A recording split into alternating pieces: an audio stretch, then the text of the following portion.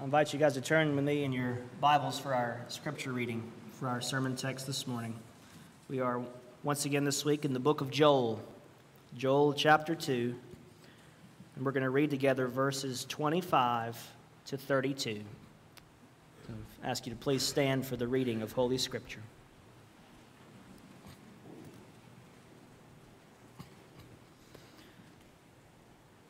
Reading from the prophet Joel, chapter 2, verses 25 through 32. This is God's holy word for us, his people. I will restore to you the years that the swarming locust has eaten, the hopper, the destroyer, and the cutter, my great army which I sent among you. You shall eat in plenty and be satisfied, and praise the name of the Lord your God, who has dealt wondrously with you, and my people shall never again be put to shame. You shall know that I am in the midst of Israel, and that I am the Lord your God, and there is none else. And my people shall never again be put to shame. And it shall come to pass afterward that I will pour out my spirit on all flesh. Your sons and your daughters shall prophesy. Your old men shall dream dreams, and your young men shall see visions. Even on the male and female servants in those days, I will pour out my spirit. And I will show wonders in the heavens and on the earth, blood and fire and columns of smoke. The sun shall be turned to darkness and the moon to blood before the great and awesome day of the Lord comes. And it shall come to pass that everyone who calls on the name of the Lord shall be saved. For in Mount Zion and in Jerusalem there shall be those who escape, as the Lord has said, and among the survivors shall be those whom the Lord calls. This is God's holy word for us, his people. Let's ask him to bless our time in this word. Lord Jesus, we are indeed in awe of you today, and we want nothing more than to see you stand forth in your glory and power and beauty and compelling truth from your word today. Show us the truth of your word. Write it deep upon our hearts so that we can go home from this place changed, conformed just a little more into the image of our Savior Jesus. We ask it for his sake and in his name. Amen. And you may be seated.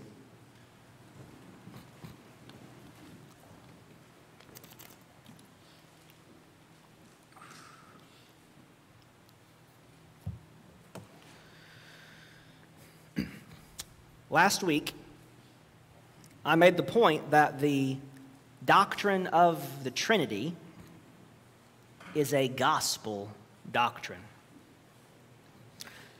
There are potential clues and indications in the Old Testament, but the Trinity is primarily revealed in the New Testament with the coming of Christ in the Spirit. But once we have the gospel, and once we come to know God and the person and work of his Son, and in our experience of the presence and power of God's Holy Spirit with us and in us, then we see the Trinity everywhere in the Old Testament. Like a person whose vision is clouded and blurry, when we read the Old Testament in isolation, everything appears somewhat cryptic and confused. But when we put on the glasses of the gospel and see the Old Testament through the corrective lenses of Christ and the Spirit, suddenly the whole picture comes into focus and the crisp, sharp image of the Trinity emerges. And this is why we're looking at the book of Joel last week and this week, to see how this works. Last week we looked at a passage in chapter 2 of Joel where God summons the people of Israel to return to him in full repentance. The people had returned to the land of Israel after their exile, but they had not fully returned to Yahweh God in their hearts. They had come back to the land, but not back to God. And so God sends a plague of locusts upon the land to devour the crops as a judgment upon them. And Joel prophesied that the plague of locusts is merely a sign, a little parable from God of the judgment that God has in store next if they will not repent with all their hearts and return to the Lord. God prophesied that he would send an army of warriors to destroy Israel for good, and that day of judgment is called the day of the Lord. Yet, even now, God offered them hope and promised salvation. If they turned back to him fully, he promised to deliver them from the wrath to come on the day of the Lord. And this prophecy of salvation is ultimately fulfilled in Christ, as we saw last week. Christ, who takes the judgment upon himself on the cross to accomplish our eternal redemption. In our passage this morning, we come to the promise of the Spirit. The second half of Joel is dominated by three major themes, and these will be our focus today. As we contemplate how these three themes are fulfilled in Christ in the Spirit, we're going to begin to put on those gospel glasses and see our God for who he is: Father, Son, and Holy Spirit. So, the first major theme in the second half of Joel is the return of the Lord. The return of the Lord. Now, before we get there, let's pick up where we left off last week and connect the first half of Joel with the second half. In Joel chapter 2, in our passage last week, verses 15 to 17, the people respond to Joel's preaching, and they call a national day of repentance. And the priests, in verse 17, they cry out to God in prayer. Look at verse 17, chapter 2, verse 17. Between the vestibule and the altar, let the priests, the ministers of the Lord, weep and say, "Spare your people, O Lord, and make not your heritage a reproach, a byword among the nations. Why should they say among the peoples, where is their God?" And in chapter 2, verses 18 and 19, God promises to restore the land. He hears their cries. He listens to their prayers, their repentance, and he promises to restore their land and to restore the crops that the locusts had destroyed. Verses 18 and 19. Then the Lord became jealous for his land and had pity on his people.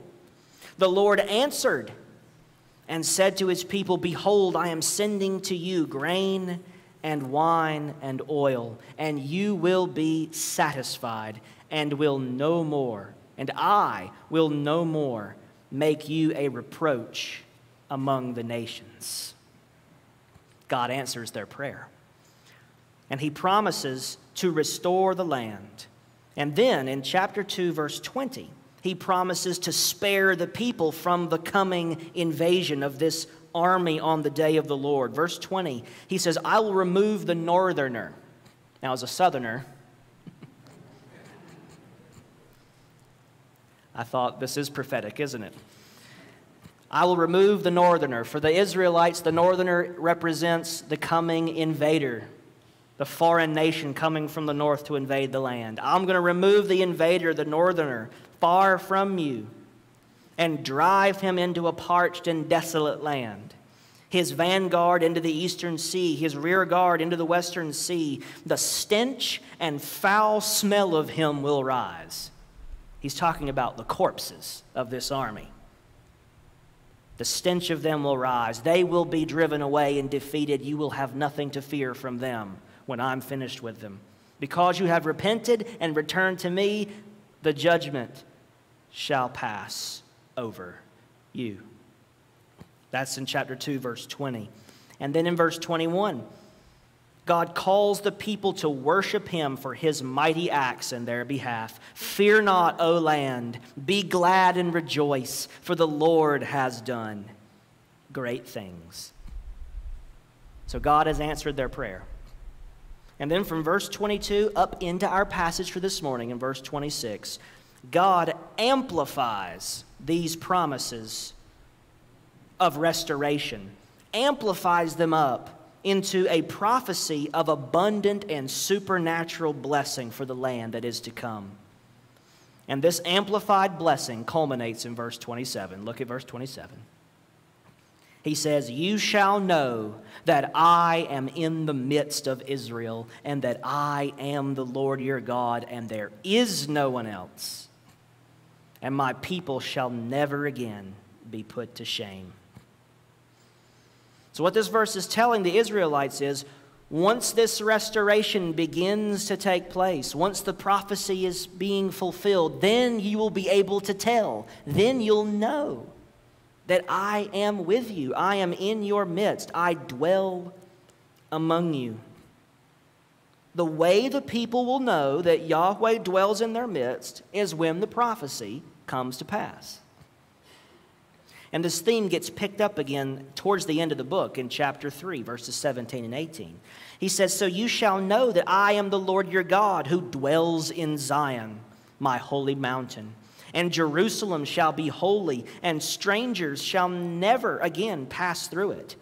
And in that day the mountains shall drip sweet wine, and the hills shall flow with milk, and all the stream beds of Judah shall flow with water. And a fountain shall come forth from the house of the Lord and water the valley of Shittim. This abundant supernatural blessing and restoration will accompany God dwelling with his people. Now, from this theme, we learn two things. First, God was not dwelling among his people at the time of this prophecy. He says, you shall know that I'm in your midst when this begins to take place. This prophecy wasn't taking place when Joel uttered these words. That's why it's a prophecy. It's out ahead of you. So when these words are penned, when they're uttered by Joel, God is not dwelling among his people at that time. You see, the people had returned to the land, but Yahweh had not yet returned to the land. And that tells you that there is a much deeper dimension to exile than the people imagined. Yeah, geographically they're back from exile. They're not in Babylon or Persia anymore. They've come back. They're in the land. They've rebuilt the capital city of Jerusalem. They've rebuilt the walls. They've rebuilt the temple. The priests are active. The sacrifices are going on. The prayers are being offered. The religious system is up and running again. Praise God. But because the people had not yet returned to God in their hearts, he had not yet returned to his temple. So even though geographically they're back in the land, there's this deeper dimension to exile. They're still far from the presence of God. God has not come back to his temple. He's not in his land. They can rebuild Jerusalem, they can rebuild the temple, but God does not inhabit that temple yet. And he does not dwell with his people. And that means the people are waiting for the return of the Lord. The people are waiting for Yahweh to come back to his temple, come back from Zion. And when God comes back, then our exile will truly be over. God will be with us again. If they repent and return to the Lord with all their hearts, he promises he will return to them. Second thing we learn from this theme, the people of God were looking forward to the return of the Lord. which would usher in the restoration of all things. They were looking ahead. They were looking forward to the return of the Lord. And when he came back, the culmination, the ultimate fulfillment of Joel's words would be nothing less than new creation, a new heavens and a new earth. Remember, he amplifies these promises of restoration. The locusts have wiped out everything, and he's saying, I'm going to bring back everything the locusts ate and destroyed. But then he elevates, modulates that promise up to supernatural new creation. And Joel gives us a little clue of this in chapter 2, verse 22. Look at the verse. He says, "Fear not, you beasts of the field, for the pastures of the wilderness." Okay, there aren't any pastures in the wilderness. That's the desert. As my dad once said, there was no grass in the Old Testament. I'm like, Dad, they didn't spend the whole Old Testament in the wilderness. There was some grass. But these are deserts. There's no pasture land in the wilderness, in the desert. But he's saying the pastures of the wilderness are green. The tree bears its fruit, and the fig tree and vine give their full yield. Now, in Hebrew, the verb that gets translated in verse 22 as are green, the pastures of the wilderness are green, that word in Hebrew only shows up one other time in the whole Old Testament. And it shows up right in the middle of the creation account in Genesis 1:11. Here's my translation of Genesis 1:11. God says, let plant life grow green. There's our word in Hebrew. Let plant life grow green from the earth. That word grow green is the same thing that's here in our passage as are green. It's the same verb. Only two places it's used. So just as vegetation at the beginning of creation was to grow green at God's command, so God says he will cause even the deserts of Israel to grow green with abundance. This is restoration that is ultimately a return to Eden. Except now Eden's not just a little garden paradise for two people. Now Eden has expanded to encompass all the land. And in the final fulfillment of all things, Eden will be nothing less than a whole new heavens and a whole new earth. Paradise restored, only better than it ever could have been imagined by Adam and Eve. This is a prophecy of new creation. And it's all connected to the return of the Lord. When the Lord returns, when Yahweh comes back to his temple, to his land, to his people, he is going to bring about new creation. They are looking forward to the return of the Lord when this will happen. And they believed that God would raise up his most special, most mighty, most anointed servant, the mightiest prophet you could imagine, that puts Moses and David and Elijah and Isaiah in the shade. He's so exalted. The servant of the Lord, Isaiah calls him. God's going to send us his ultimate servant, his ultimate prophet, and he will usher in this age of fulfillment when God will return and all things will be made new. And that's their idea of the Messiah. And when this return happens and the restoration is fulfilled, that is the Messianic age, the age of the Messiah, the return of the Lord.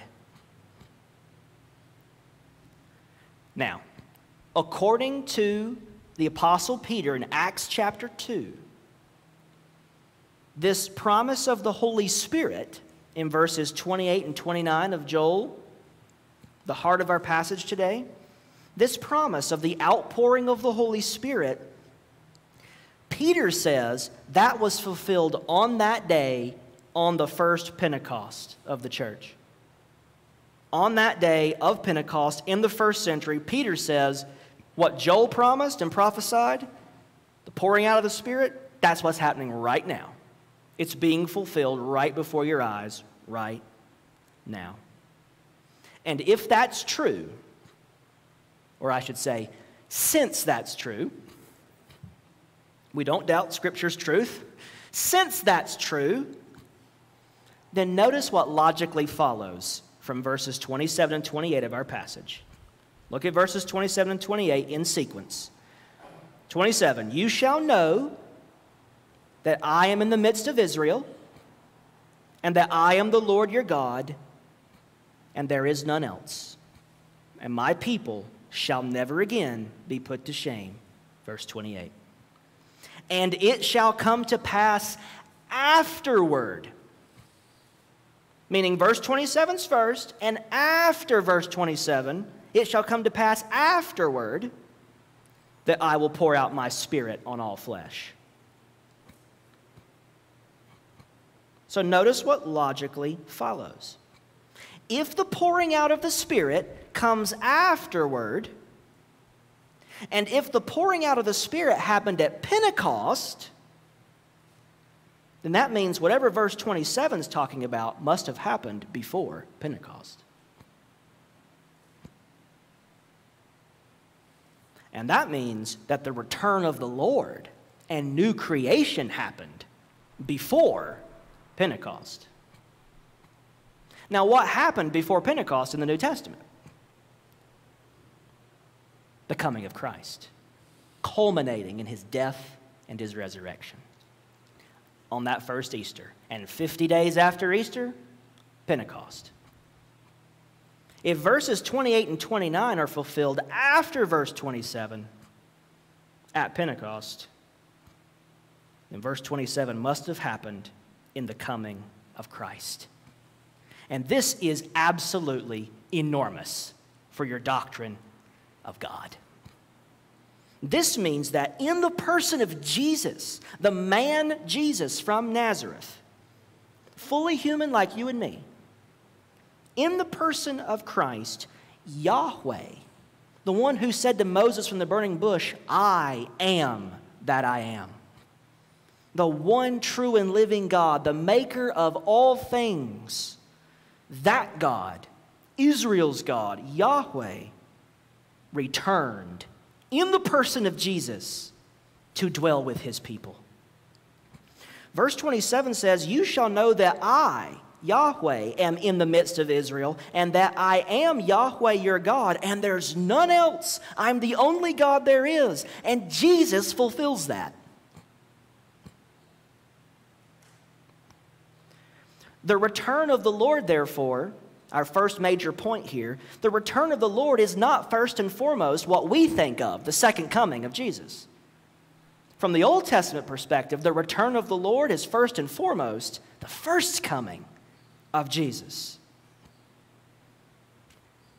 It's first and foremost about what Paul says in 2 Corinthians 5, that God was in Christ, reconciling all things to himself. Or in Colossians 2, God was pleased to have all the fullness of his being to dwell bodily in Jesus. Or as John says, in Christ the Word became flesh and dwelt among us. That Word who was in the beginning with God and who is God. Jesus is identified as Yahweh. He is fully and equally God with his Father. So that within the one God, Yahweh, there are two persons in relationship to each other, Father and Son. But they're the same God. We're taking our first steps into the mystery of the Trinity.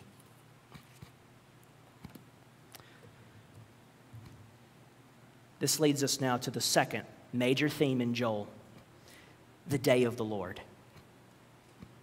Now, we're not going to spend but just a couple of minutes on this point because I want to get to the last point, which is the focus of this Sunday, the Holy Spirit.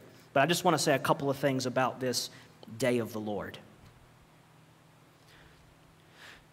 Just as there is a day of ultimate restoration coming, new heavens, new earth, new creation in the future, Joel emphasizes very clearly there is also an ultimate day of judgment coming in the future. And they're the same day. They're the same day. God coming to judge is fantastic news depending on which side of the line you're on, which team you're on. God coming back to judge means he's going to vindicate his people, rescue them, raise them from the dead, bring them into an eternal kingdom with the Father that never passes away. But if you're on the other side of the line, it is not a day of rejoicing. It is a day of doom and darkness. It's the same day. The day of the Lord will be good news if you believe the gospel, and it will be bad news if you refuse the gospel. But it's all the same day. This ultimate day is coming. Joel chapter 2, verse 30, it says, "And I will show wonders in the heavens and on the earth, blood and fire and columns of smoke. The sun shall be turned to darkness." He'll blot out the sun. "And the moon to blood before the great and awesome day of the Lord comes." Or chapter 3, verses 12 to 15. "Let the nations stir themselves up and come to the valley of Jehoshaphat." And in Hebrew, we're just talking about names, right? In Sunday school this morning, that names mean something. They describe something in the Old Testament. Jehoshaphat means the place where Yahweh sits in judgment. The valley of Jehoshaphat is the valley of the place where God sits to judge. And he says, they'll come to the valley of Jehoshaphat because there I will sit to judge. There's a pun in Hebrew. All the surrounding nations will be judged. And then he says, "Put in the sickle, for the harvest is ripe. Go in, tread, for the winepress is full. The vats overflow, for their evil is great.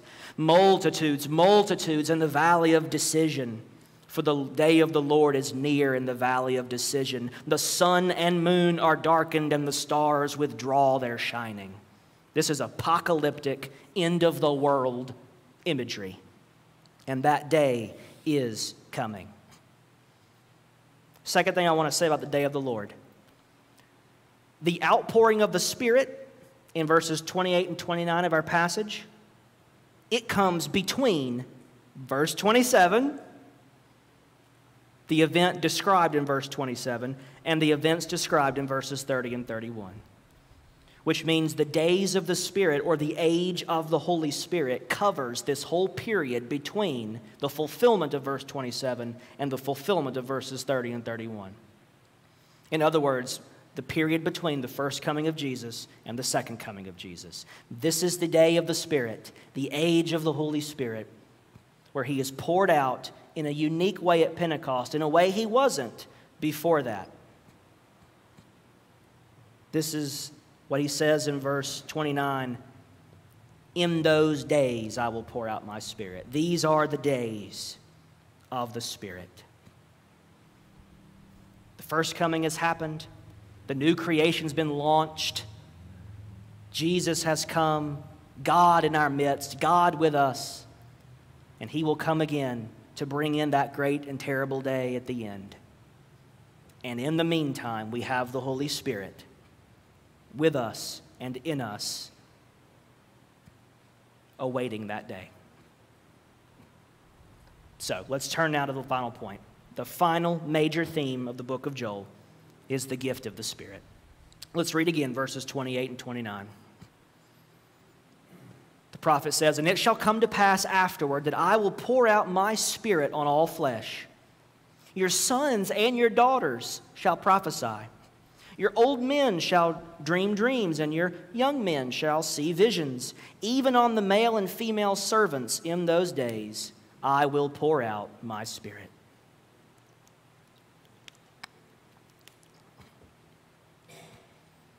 Notice, first of all, in this passage, that it is God's Spirit that will be poured out. And if it's God's Spirit, then this Spirit must be fully God. God doesn't have a spirit that's not divine. That wouldn't make any sense. You have a spirit that's human.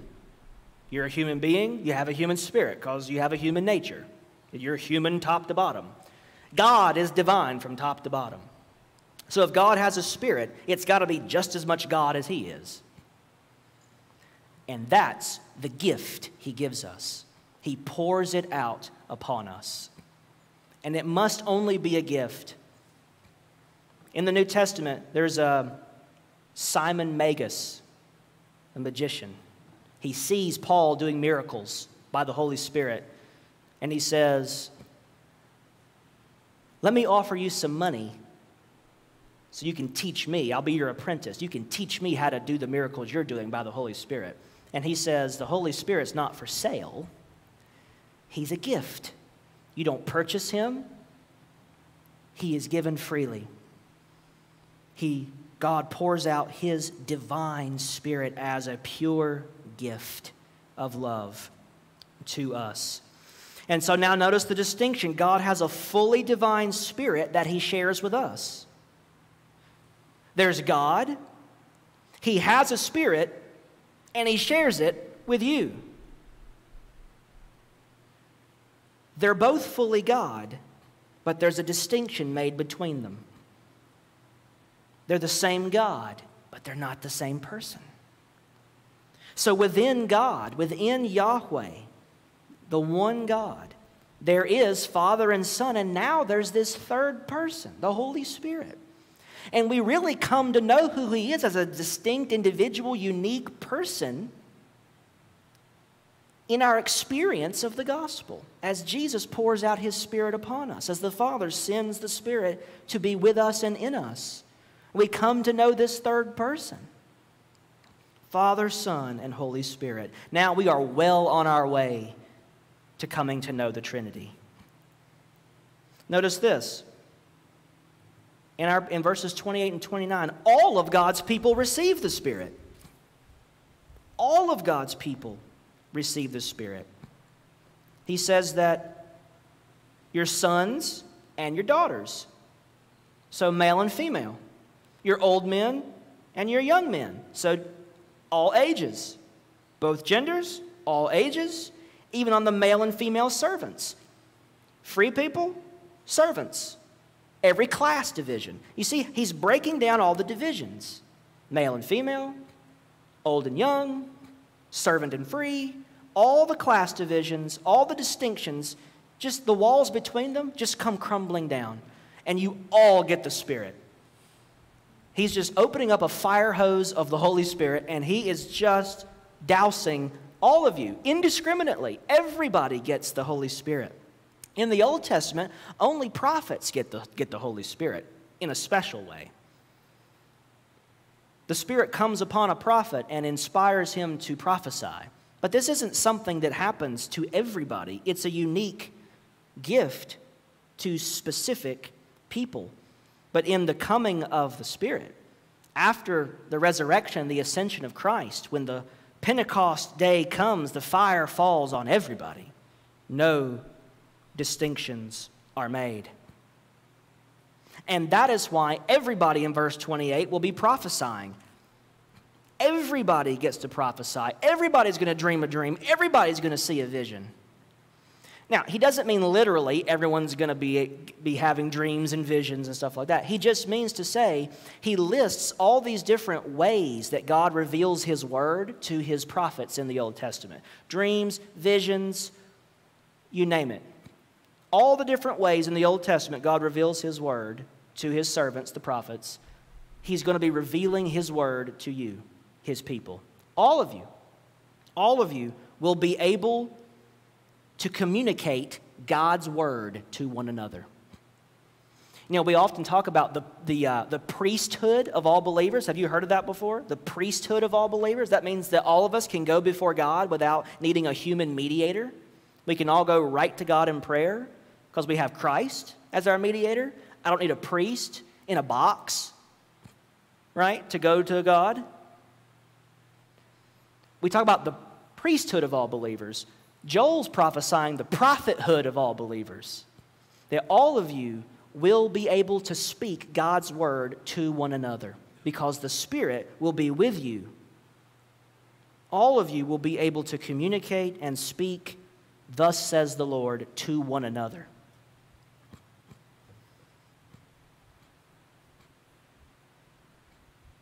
One last point about the Holy Spirit.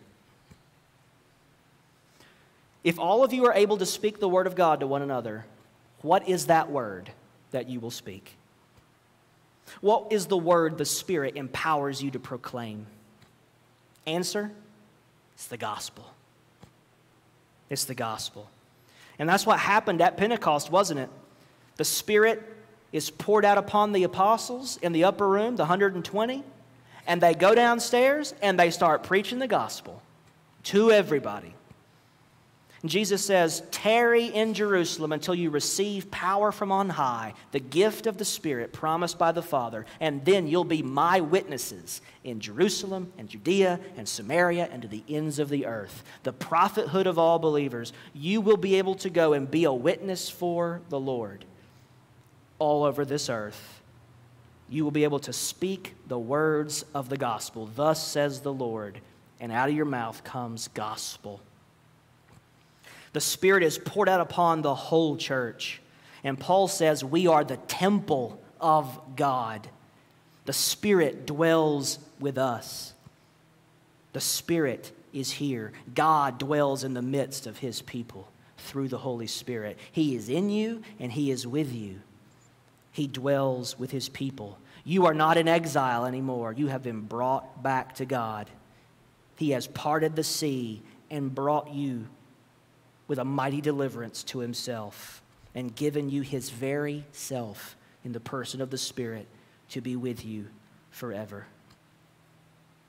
Yahweh God, the one God, the only God there is, dwells with His people in His church, and through you He is building His church and calling His elect to Himself to turn to Him with all of our hearts before that day of the Lord finally comes.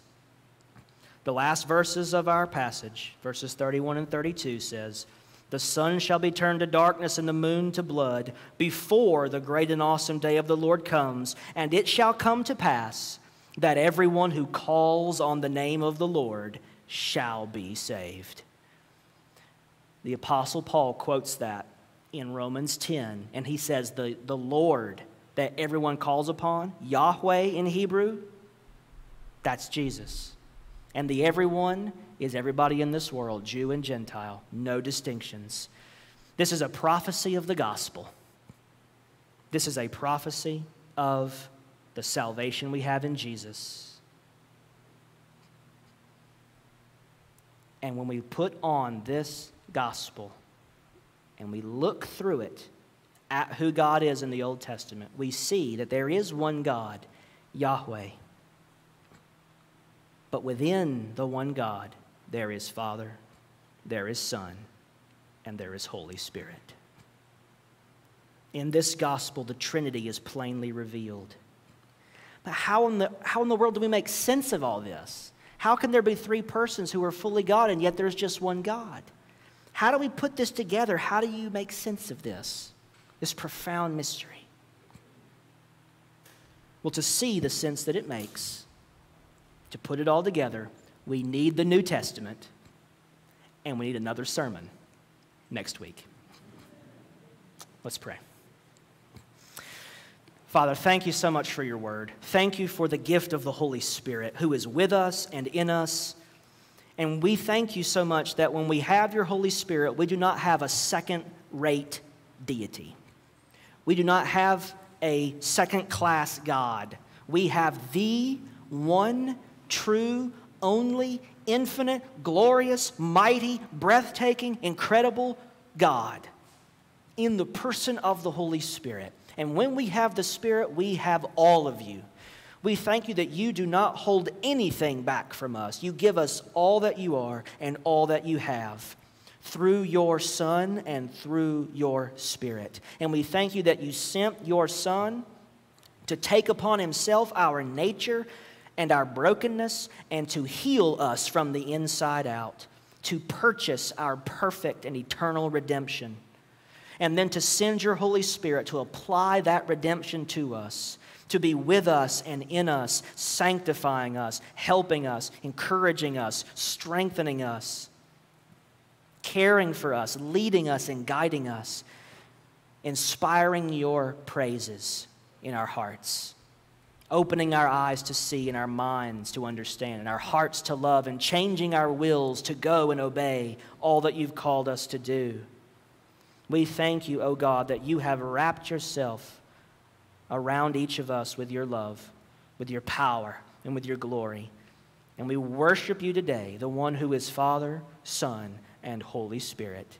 We pray these things for your glory. Amen. Amen.